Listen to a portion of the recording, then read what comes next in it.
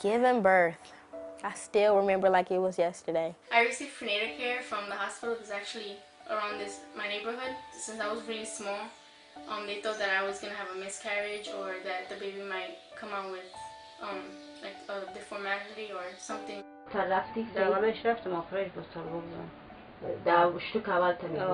Contractions were just so bad, it was paralyzing.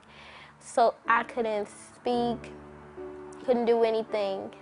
It was just painful. Jeg har jo født 4 barn, og ved 3 av dem så har det ikke vært noen komplikasjoner i svangerskapet eller ved fødsel, som førte til at det ble fødsel i uke 29 i svangerskapet, og da døde jo barnet etter et døgn.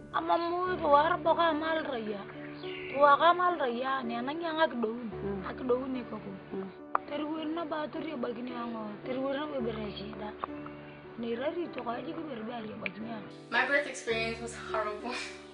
I was in early labor, so I was there for like 3 days. The hospital kept sending me home.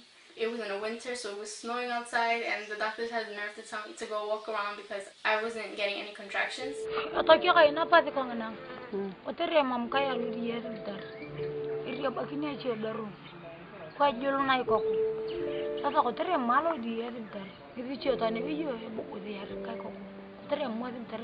Det graviditet, den som var etter det barnet som døde,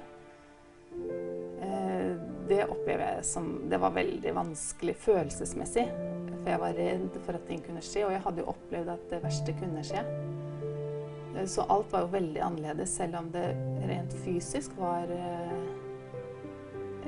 alt var i orden og ingenting å bekymre seg for.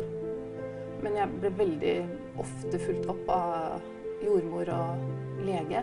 The midwife said that feel free to call me anytime, and I didn't feel her to come, so we were together with my husband. I didn't have pains, so we had spent several hours being together, and I think that was a very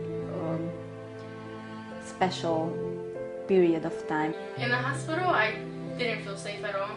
The doctor was just being a complete idiot with me. He kept telling me that every time I was pushing, he'd be like that I was pushing like a wimp. And he was just drinking coffee and watching his TV. Well, there was like several other student doctors who were there practicing who were... Actually, I think they did a better job than the actual doctor did. The experience was very liberating. I was just overwhelmed with emotions. I was crying, but I was happy I was finally able to hold my child's stomach. I was able to hold him in my arms, and it was just the best feeling ever.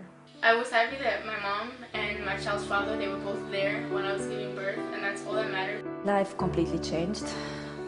The first months I was struggling with breastfeeding and learning what to do with the baby, so it took quite a long time to realize that, you know, how connected we are, and it took time for me to really connect to him.